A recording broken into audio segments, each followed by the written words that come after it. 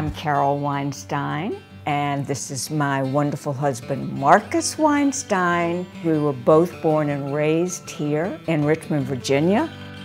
As a young man, my mother, before she passed away, was a little involved in real estate, and I had a taste for that. She would have probably been happy if I would have been a doctor.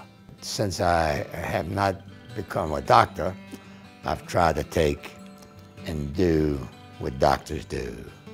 They try to save a life. And in the Torah, you save a life, you save the world. I'm trying to do that with tzedakah and tikkun olam. That's what I would consider my major achievements in my 90 years.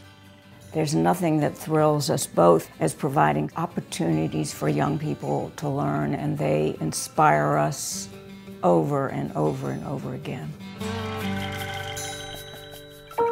We first got involved with Ben-Gurion University in 2012. We get to Ben-Gurion, and there's Dr. Carmi standing outside in her doorway very casually, welcoming, hospitable.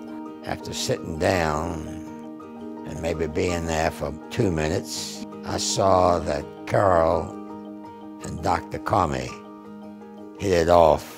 I was won over from the get-go and from the time I sat down and we talked. I would do my best to help her get her needs supplied. So the next time we got to Israel, we went down to visit again.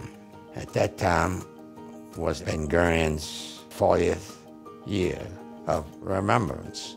And when she gave me that opportunity of putting a wreath, and then I heard Prime Minister Netanyahu talking about cybersecurity, at the same time, Dr. Carmi mentioned about that opportunity of investing with the cybersecurity building. I said, this all sounds like a good idea. This is such an incredibly important field that now we're proud to add that to the scope of our philanthropy. Getting an outstanding reward like that is always complimentary.